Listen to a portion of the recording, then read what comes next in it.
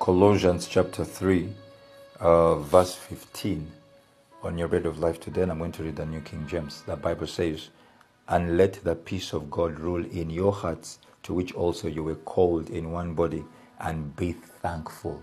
Glory to God. And let the peace of God rule in your hearts. I'm going to use this for my title, The Peace of God. And why do I pick this for us today? Because many of us must understand that Christianity is experiential. You've got to experience it. Okay? If you say you love God, you must experience the knowledge of God. If you say God is love, you must be able to experience the love of God. If you say God is healing or God is a healer, then you must be able to experience the healing grace of God, because you shall know the truth, and the truth shall make you free. It's experiential. We've got to experience. So it is with the peace of God. Okay? The moment we give our lives to Christ, then we have peace with God, Romans 5:1. Okay? So every Christian has got peace with God, but not every Christian is experiencing the peace of God. You're finding Christians that are anxious, depressed, and worried. They have not understood and experienced the peace of God. But the Bible is saying, let the peace of God rule. You must experience it if you want it to rule effectively or efficiently in your life. So, it's one thing to have peace with God, and another thing to actually experience the peace of God. This peace, acting as an umpire or a ref, can only rule in our hearts through deciding and settling with finality all questions that arise in our minds. It must do that. It must do that. Okay, the Bible says in Isaiah 26 verses 3, the Amplified Version, "You will guard him and keep him in perfect and constant peace, whose mind, both its inclination and its character, is stayed on you, because he commits himself to you, leans on you, and hopes confidently in you." I like it. I like it. And if you see there are three things there. It talks about committing yourself to God. Number two, leaning on God, and hoping confidently in God. This is what you're supposed to do if you want to have his mind stayed on you, for you to experience the peace of God, for you to stay in that constant peace.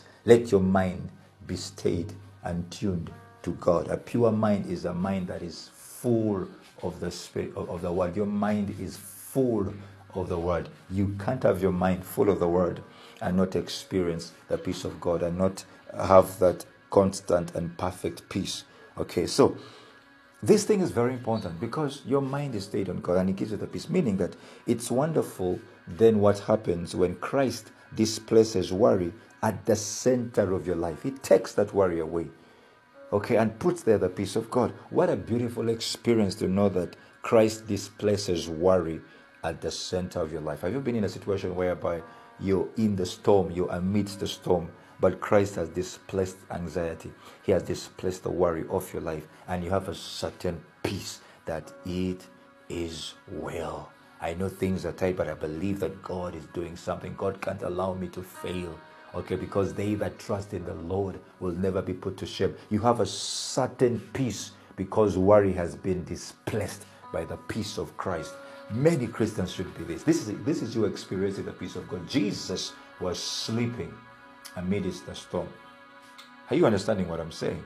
This is exactly what you and I should experience, and you should be able to do that in the name of the Lord Jesus Christ. So, when Christ displaces worry at the center of your life, before you know it, a sense of God's wholeness, everything coming together for good, will come and settle you down. You have a certain peace that you can't even understand, that surpasses all human understanding. So friends, let Christ rule what you think. Okay, let him rule what you feel. When you allow his peace to do that, you will have no trouble inside yourselves. For this will keep you from doing whatever you feel like whenever you feel like it. This is just how the peace of God works. So listen to me. Depend on God and keep at it, because in the peace of the Lord your God, you have a sure thing. He will keep you in perfect peace. You have a sure thing. You can be sure for sure that it is well with you. And if it is well with you, then I can guarantee one thing, that the best is yet to come. God bless you.